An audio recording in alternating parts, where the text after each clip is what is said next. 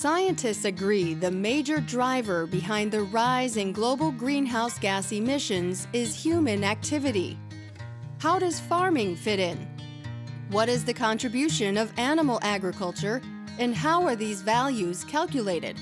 The consuming public is more and more interested in where their food comes from, what's the carbon footprint. What's the carbon footprint? Or what's the environmental footprint of a gallon of milk or a pound of beef or a pound of chicken meat?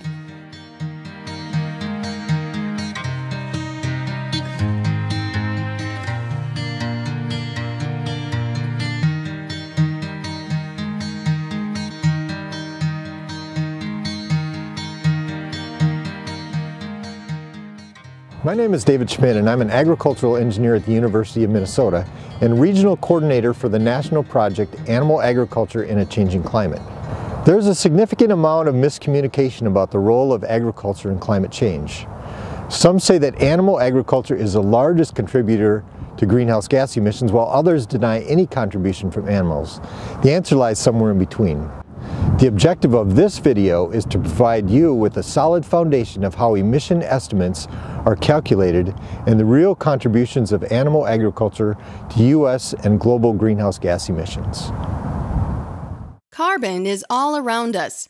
It is the fourth most abundant chemical element in the universe, behind hydrogen, helium, and oxygen. The biggest reservoir of carbon is stored in rocks, approximately 66,000 gigatons, with 1 gigaton equal to 1 trillion kilograms. The second biggest reservoir is the deep ocean, and the third largest reservoir is in fossil fuels. The atmosphere and the surface ocean are the smallest carbon reservoirs, but possibly the most important.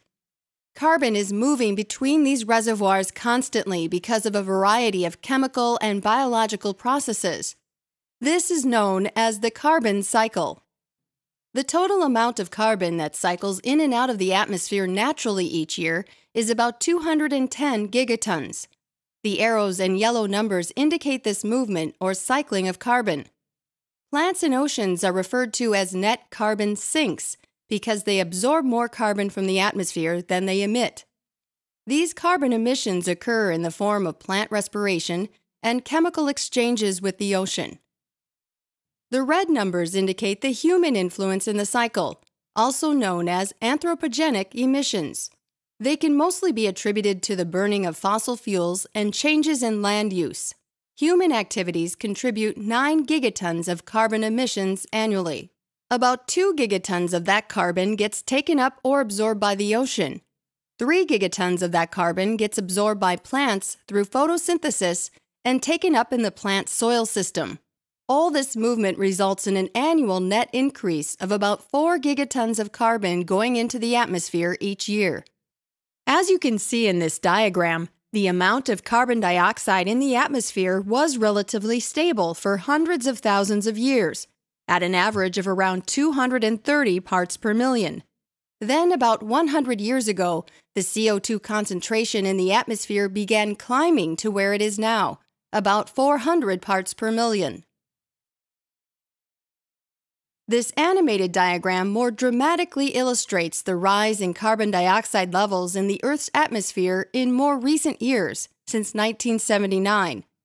The numbers on the left and right indicate the CO2 concentration in parts per million. Again, this indicates the current CO2 level reaching up to and even beyond 400 parts per million. While we do not intend to focus on all of the greenhouse gases in this lesson, it is important to note that carbon dioxide is not the only greenhouse gas. The most common greenhouse gas is water vapor, followed by carbon dioxide, methane, nitrous oxide, and fluorinated gases. Excluding water vapor, the combined sources of carbon dioxide, primarily from fossil fuel use and land use change, make up about 77% of the global greenhouse gases. Because these other gases trap different amounts of energy per molecule of gas, scientists have normalized the data into something called carbon dioxide equivalence, or CO2 equivalence. This equivalent refers to the equivalent heating potential of the gas. This is also known as radiative forcing or global warming potential. For instance, a single molecule of methane will trap approximately 25 times the amount of energy as will a single molecule of carbon dioxide. So methane has a CO2 equivalent of 25. Nitrous oxide has a CO2 equivalent of 298. This use of CO2 equivalents allows us to evaluate the impact of the gases on the environment, not just the amount of these gases in the atmosphere. Anthropogenic greenhouse gases are emitted by many sources and from every country. Together, these nations contribute a world total of 45,000 million metric tons of CO2 equivalents. This graph shows percentages of greenhouse gas emissions by country in 2012. The United States is currently the second highest emitter of these gases, contributing about 15% of the world total. The highest emitting country is China. However, this same information can be evaluated based on emissions per capita. This breakdown shows the U.S. at about 19 tons of CO2 equivalents per year per person versus China at 7.5 tons of CO2 equivalents per year per person. Taking a closer look at the sources of greenhouse gas emissions in the United States alone by economic sector, we see that agriculture contributes 9% of total emissions in the U.S. Total emissions in the U.S. add up to approximately 6,673 million metric tons of CO2 equivalents. Agriculture's 9% represents about 515 million metric tons of that amount. Looking at the agricultural sector itself, we can see that agricultural soil management is the biggest source. It accounts for about 50% of total agricultural emissions. This is followed by enteric fermentation at about 32% and manure management at 15%. Now looking at the type of gases emitted, about 55% of the agricultural emissions are from nitrous oxide, which is produced naturally through the microbial process of nitrification and denitrification of mineral nitrogen in the soil. The remaining 45% is from enteric methane or from methane formed during the microbial breakdown of manure. Note that these emissions are only the direct emissions of greenhouse gases occurring on the farm. Other emissions that would occur off-farm, like emissions from fertilizer production or electricity used on the farm, are not included in these numbers. We can also look more closely at emissions by animal species.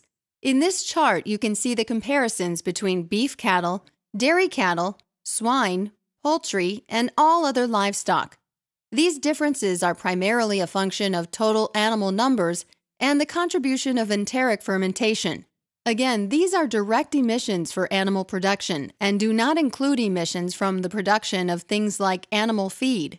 Overall, if you look at all animals in the United States, for example, the beef sector would have the greatest impact on carbon footprint of this nation, but that's only because there are so much more beef animals than dairy animals. We have 90 million beef animals and 9 million dairy cows, so 10 times more beef animals. However, a better way to think about greenhouse gas emissions is in terms of emissions per unit of production.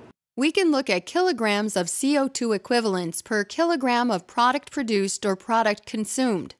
This evaluation includes not only direct emissions from the farm, but also the emissions that occur after the products leave the farm.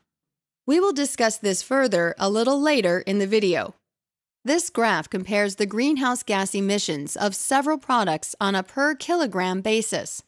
Of all the products, lamb is the highest emitter per kilogram of product consumed, and beef is the second highest emitter at 27 kilograms of CO2 equivalents per kilogram of beef consumed. Dairy is much lower in emissions, with 1.9 kilograms of CO2 equivalents per kilogram of milk consumed. Before getting further into attributing emissions to different sectors of animal agriculture or to different sources on the farm, we'll look at the system used to measure and calculate these emissions. There is a way to quantify, let's say, greenhouse gases. This quantification method is called an LCA, life cycle assessment. It has been done for many years, and it has been done by many different groups using different methodologies. The life cycle assessment, or LCA, is an accounting method that tracks all of the greenhouse gas emissions produced by a given process, product, or system. Often this is called a cradle-to-grave analysis because it encompasses all of the emissions in the life cycle of the process, product, or system being analyzed. This includes anything from the extraction of raw materials to the final disposal of the end product. Animal scientists, engineers, and others can further describe the scope and mission of the LCA as it relates to animal agriculture. Basically, the life cycle assessment looks at the entire life cycle associated with a product. Let's say if McDonald's or Walmart or some other chain were to ask me what's the carbon footprint or what's the environmental footprint of a gallon of milk or a pound of beef or a pound of chicken meat produced by your company, then most producers would say, I have no idea. But a life cycle assessment allows you to do just that. It allows you to look at the entire life cycle impact of that product. For example, the carbon footprint of a gallon of milk includes not just enteric gases that come out the front end of the cow, or methane or other gases that come off the manure. It includes everything, herbicides and other chemicals applied to crops, the crops themselves, the soils where the crops are grown, the animals, whether it's enteric gases or manure gases. It includes the cooling of product, the transport of product, and so on. Everything from cradle to grave of this product, the true life cycle of this product. Life cycle assessment is a systematic approach for primarily accounting for environmental impacts. It is a systems scale analysis of any product or service, really. In the dairy industry, what it means is to divide the system into supply chain stages, typically. In each of those stages, we would have what we call unit processes that have material and energy flows, inputs and outputs from other unit processes, as well as inputs or outputs from nature, so emissions to the soil, water, or air. And the process of LCA looks from cradle to grave. Dr. Thoma's analysis in 2013 of greenhouse gas emissions from the production of milk in the United States looked at the entire life cycle of the milk supply chain, starting with the production of fertilizer to grow feed for cows through the consumption of milk and disposal of milk packaging. So if we're talking about just the dairy farm, so that would be what we might consider a gate-to-gate analysis, then we would be interested in what happens just on the farm. That would not be considered a full life cycle assessment. So when we did the carbon footprint for milk, we literally had to account for the coal, the transportation of the coal, the construction of the power plant, the losses in the transmission lines to run the refrigeration units at retail. So all of that is accounted for. This table from Thoma's LCA shows the breakdown of greenhouse gas emissions across the milk production supply chain. The colors represent the 4 different types of gas emitted by each stage in the cycle, from feeding the cows, enteric fermentation, manure management, all the way through to the consumption of milk and disposal of packaging.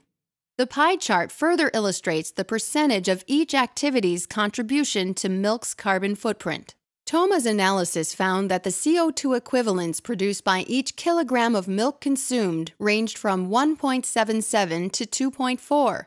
This is about 17.6 pounds of CO2 equivalents per gallon of milk consumed. 72% of those emissions occurred before the milk left the farm gate. So from the extraction of coal, say, for the electricity that may be used anywhere in the supply chain, all the way to the emissions associated with wastewater treatment for wasted milk that goes down the drain, or the plastic container that ends up in a landfill and may generate methane. So all of those emissions across the entire supply chain we attempt to account for, tally them up and say then this is the impact. Thoma applied the same system to an analysis of greenhouse gas emissions from pork production, This study took into account all of the activities in the pork supply chain that contribute to emissions, from electricity and fuel to manure and waste, across all stages of production, from the sow barn to the consumption of the pork products produced. The LCA showed CO2 equivalents at an average of 8.8 to 11.6 kilograms of CO2 equivalents per kilogram of pork, from production to consumption. This can also be calculated as 2.2 to 2.9 pounds of CO2 equivalents per 4-ounce serving of pork. Approximately 60% of the emissions occurred before the product left the farm gate. While the LCA is widely accepted as the most useful and accurate tool for estimating a farm operation's environmental impact, there is some interest in learning about farm-specific variables that might affect the results. Do differences in farm size, manure handling, farm practices and technologies, soil conditions, regional climate systems, and other farm factors impact the emissions? When we looked at this in various ways, what wasn't clear was, small farms are not as good as big farms. We saw small farms that were down in the 0.8, 0.9. We saw large farms that were in the 1.7, 1.8. So our conclusion from that was that it's not what you're managing, but how you're managing it. And so the implementation of best or beneficial management practices and care of the animals, care in the ration formulation, all of these things contribute to the better performing farms. Dr. Thoma's LCA for pork production found some effect from manure management. Farms using anaerobic lagoons had slightly higher emissions than those using deep pit systems.